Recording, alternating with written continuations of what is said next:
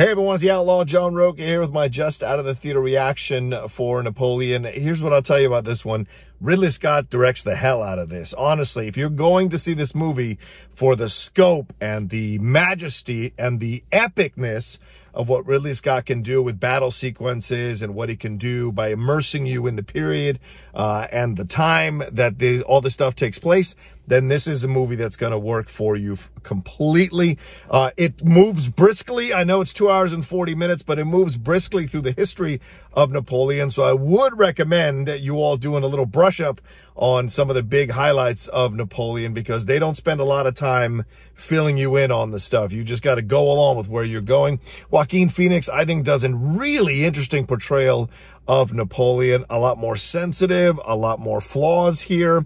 His arrogance, his ego, his thuggishness at times, combined with his desire and his drive to succeed and achieve the things he wants to achieve, is super interesting. But VANESSA KIRBY is fantastic here with what they give her to do. I thought her and Joaquin have fantastic chemistry throughout. You really buy the relationship between him and Josephine. It's very sensual, very primal in all the ways, good and bad, that it can be, which I think was interesting to explore. I'll be curious, because this is, as I said, a cold, distant, bit of an aloof, epic film. So I wonder how many people are going to be into it and how many people are going to have questions about it and maybe not feel as connected to it. So we will see overall, but go see it. See what you think about it. Let me know down in the comments section below. Hit a like on this video. Share it on your social media. And more than anything else, please subscribe to the channel down below. Hit that subscribe button. Hit that bell button so you see when we're dropping all the content we do here in the Outlaw Nation channel. All right, thanks so much for watching. I'll talk to you next time with another brand new reaction video here on the Outlaw Nation.